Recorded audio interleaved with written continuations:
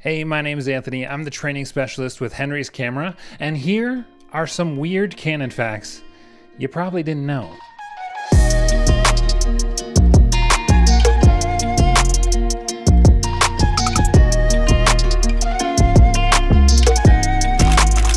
Canon's first Canon camera actually used Nikon lenses, but it was the first focal plane based shutter designed in 1936 and came into production in 1945. When you pressed the shutter button prior to this camera being released, a curtain would open and then the curtain would close, exposing the sensor and then creating an image. This sucked because you literally couldn't photograph anything moving too quickly and freeze motion, and that's why all of these old family photos, everyone looks like a stiff cardboard cutout. They just look pissed off. It's quite funny to go back and look at some of those old photos.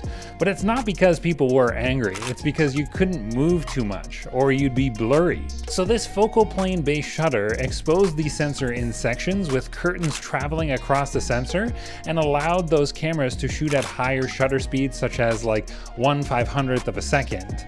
More shutters were added, traveling vertically down the sensor, and that's how a camera was able to get one photo at a time but shoot at faster shutter speeds. And that is all thanks to Canon. When you look at cameras today, you see all these different modes like shutter priority, aperture priority, and of course manual mode. This is all standard stuff now, but who did priority modes first? In the 1970s, Canon introduced something that would once again make taking pictures easier and the end result more consistent. It was the Canon AE1. That was the first camera to have shutter priority, and inside the viewfinder, the camera would measure the light within the scene, and then it would tell you the aperture required to get the correct exposure.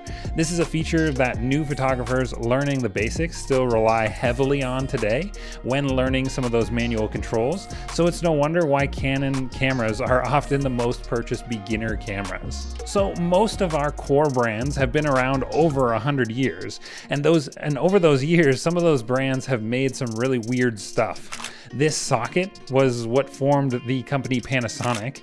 A robot dog called Abo was made by Sony in 1999, and one of the many potential COVID vaccines was made by Fujifilm in 2021. The Canola 130. This was the world's first 10-key electronic calculator that was about the size of a toaster. But guess who made this George Foreman-sized calculator? Well, that would be Canon. Just imagine walking around and being like, so,